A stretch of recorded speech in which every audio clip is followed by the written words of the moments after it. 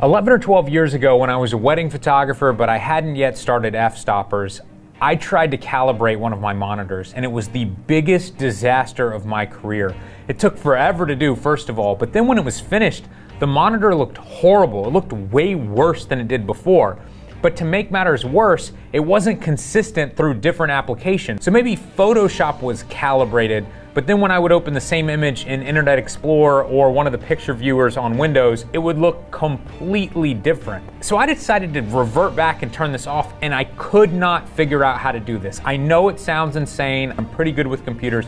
I could not figure it out. I went as far as trying to do the system restore setting with Windows to revert back to the way my computer was a few days before. That failed as well. I ended up having to completely wipe the computer and do a fresh install of Windows to get back to my uncalibrated monitor. Since that point, I have sworn that I would never color calibrate a computer or monitor again, just because it's more trouble than it's worth, and I don't want to risk bricking a computer again. But Datacolor just reached out, and they said that they wanted to sponsor a video where I color calibrate one of my computers. I want to keep this fun and entertaining for you guys, and so I thought I would do this live on camera, and we'll see if this is truly the fastest and easiest way to color calibrate a monitor, or am I going to brick a computer all over again and spend days trying to recover it? Let's find out. All right, let's see what is in the box here. All right, here's the color calibrator itself and my serial number. That is literally all that is in the box. Let's see. Download your software at blah, blah, blah, blah, blah. Let's type this in. Now, real quick, before we get into calibrating this, I wanted to tell you which monitor I'm going to be using. This is the Dell U2718Q. This is a 4K IPS monitor. I love this monitor. I have two of them side by side. It is incredible as it is right out of the box. I'm interested to see what the color calibrator will do. I would imagine probably one of the biggest changes is just changing the brightness level. And I believe this color calibrator can change the brightness level depending on the amount of ambient light in the room. So right now we have video lights and everything set up for this. I'm going to have to do this again once I move back over to my desk and set the light over there. But for the sake of this video, I just wanted to have one monitor. I want to make this super clean, super simple. SpyderX. I do appreciate that they just send you to a website because I no longer own a computer with a CD-ROM, so that would not have been helpful. All right, there's two different types of SpyderXs. They have sent me the Elite, so I'm going to click on Windows software because I use Windows.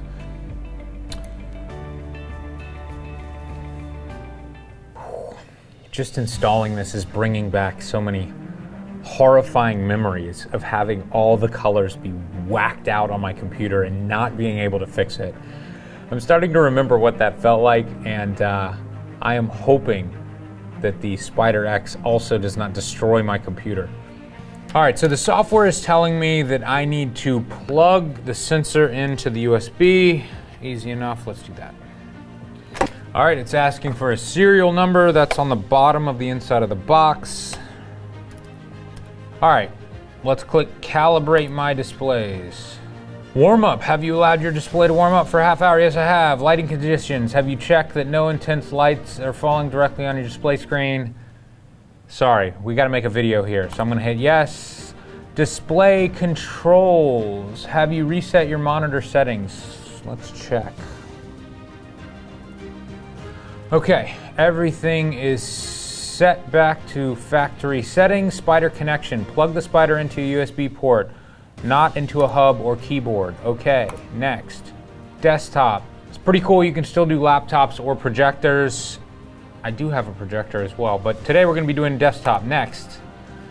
Okay, it seems to have recognized that we're using a Dell monitor, and enter the desktop display model. So I'm just going to type that in there and hit next. All right, this has a brightness setting. So at this point, it's asking me what type of monitor we have. I believe this is a wide gamut LED monitor, so we're going to choose wide LED and hit next. We definitely want a step-by-step assistant because I have no faith in myself. The other interesting thing about the SpyderX Elite, which is what we have here, is it has this studio match feature, which allows you to match all of the different displays that you have in an office or studio. If this is a success, then this is what I'm going to use to get all of the monitors that we have here to all look the same. But for right now, we're just going to be using the step-by-step assistant. When it comes down to gamma, white point, brightness, I don't even know what to choose here, but it does say recommended. So we're just gonna go with the recommended options and hit next under full calibration. Place the Spyder on the desk as shown. Okay.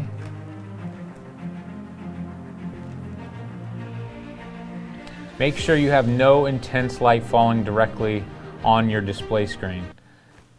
So as I expected, it says the room light is very high, this level is not recommended, you may want to use a monitor hood, and that's because we're on a video set here with big video lights all over the place. I'm still going to do this just to see that it works correctly, and then I will have to recalibrate once I move over to my real desk. So let's place this there. I think we open this up and hang it over the monitor.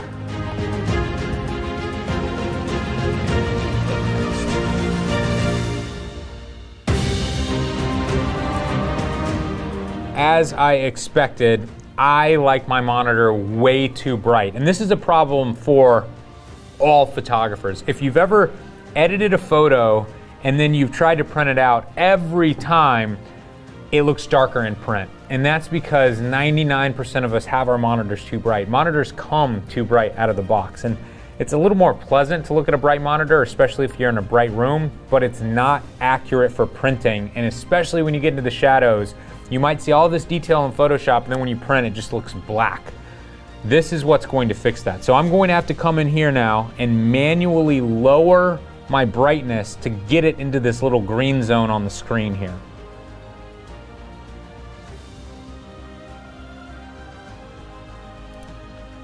So I'm making changes on the monitor and then just hitting this update button. And there we go, we're right in the middle of the green area. And I'm going to click continue and more colors.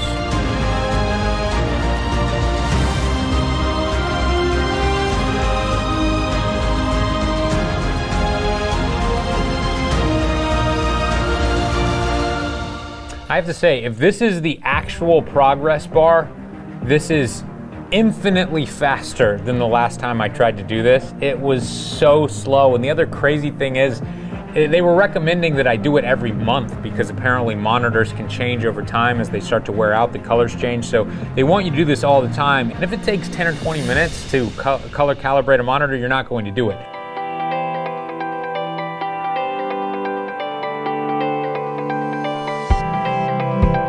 Okay, it's acting like it's done. That was a little too easy. Congratulations, your new profile has been created and your system will automatically use this new profile. Okay, next. Oh, look at that. Okay, so I can hit the switch button here and it shows me what all of these images look like uncalibrated and calibrated. And I don't know if you're going to be able to see this in the screen record, but specifically when I look at some of these images that have a lot of colors in them, the colors are changing significantly.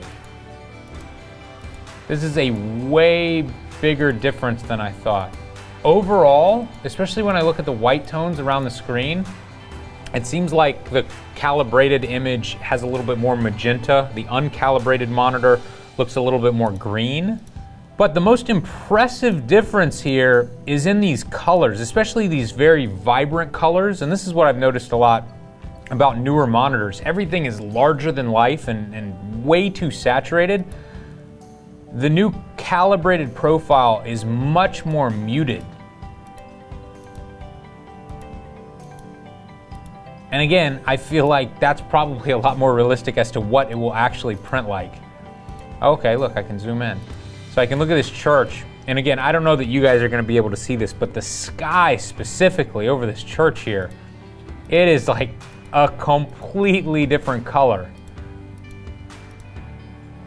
The colors that I'm looking at on these images look normal. I mean, they're different, they're certainly different, but it's not out of whack like it was the last time I attempted to do this over a decade ago. But the moment of truth for me is going to be opening up images that I know I took and I edited recently, and then I want to open them in Photoshop, I want to open them in web pages, I want to open them in different programs, and I want them to look the same in every single program. That's what really killed this entire thing for me the last time I attempted this, because every time I open an image in something else in Windows, it looked completely different. All right, so here is a landscape photo that I took recently. We released this in a video we did for the Polar Pro filter a week or so ago. Now I have to say, just from memory, this photo looks similar, but it does look a little bit more muted than it did before I calibrated. It's very interesting. And I know you guys can't see this, but I'm working off of a laptop right here, and this is just a duplicate monitor. This monitor is calibrated, but the laptop monitor is not. And I can see a massive difference in these two monitors here. The Dell laptop monitor is extremely vivid, and too vivid. I knew this. When you open up these new laptops and they just, all the colors are exploding, it looks cool, it's larger than life, but it's the opposite of accurate. So this is very interesting to see this, because I probably want my print to be somewhere in between these two. I feel like that's way too saturated. This might be a little undersaturated, but if I sent this file to print, this is actually what it's going to come back and look like, or that's at least what it should come back and look like. And so I may want to add a little bit of saturation or vibrance to this before sending it to print. Now let's go ahead and open it up in Photoshop and see what it looks like. Now when I did this before and I had so much trouble with the different programs looking different, I assume that was a Windows issue. And back then I was probably on Windows XP or Windows 7. I'm hoping that Windows 10 has improved this. This is very, very close side by side. I also put this picture on Facebook. Okay, now everybody knows when you upload a file to Facebook, they absolutely destroy the file. So the colors are gonna be a little bit different, and of course this image looks freaking blurry on Facebook, but let's see what these look like side by side. Because I'm telling you, when I did this before, it was night and day difference. That's pretty close. That is pretty close. I can't believe it. It actually worked. Technology has gotten better in the last decade, and calibrating your monitor is no longer an absolute nightmare. It only takes a couple of minutes, and made some pretty significant changes. I knew the biggest change was probably going to be screen brightness, but I was really shocked to see how much this software changed individual colors. You can tell that this wasn't just lowering the saturation overall, this was fine-tuning each individual color. All right, let's see how much these cost. So the SpyderX Pro is 170 bucks. That's actually cheaper than I thought. The Elite version, which is the one that we have here, is 270 bucks. So I've spent a few minutes reading about the differences between the SpyderX Pro and the SpyderX Elite. That's the one that we have here. One of the things is it has calibration targets for motion work. So if you're shooting for cinema, this is the one you're gonna wanna use. The other thing that really stands out to me is if you have multiple monitors or a studio with multiple computers and monitors, you're probably going to want the Elite as well. So this Elite version has a display matching in studio feature, and it defines a studio standard for all displays to be matched. So this is gonna be great for us because we probably have at least 10 or 12 monitors around this house, and we're constantly switching computers. So with this feature, we're gonna be able to calibrate everything and have every monitor look the exact same. And then visual tuning for side-by-side display match. As you guys know, I am a dual monitor guy. I can't imagine going back to a single monitor. So I have another one of these at my real desk over there. And I'm gonna be using this feature to make sure that they look equivalent side by side. So who is this product for? I don't think it's for everyone. I really don't, and even though this is a sponsored video, I'm sure Datacolor would agree. If you're the type of photographer who's just sharing your work online, most people viewing your work have overly bright, overly saturated monitors themselves, and so if your monitor's oversaturated, that's great because you're gonna see what they see. But If you're printing your work and you want it to look like it does on the computer screen when you actually hold it in your hand, you're going to need something like this to keep everything calibrated. So I'm relieved to say that datacolor was right. It actually is easy to color calibrate your monitor these days. It does not brick your computer. If you've been thinking about getting into this, check out the SpyderX. I can't really imagine it getting much easier than this. For more content just like this, head over to fstoppers.com, and if you'd like to check out our full-length photography tutorials, head over to fstoppers.com/store.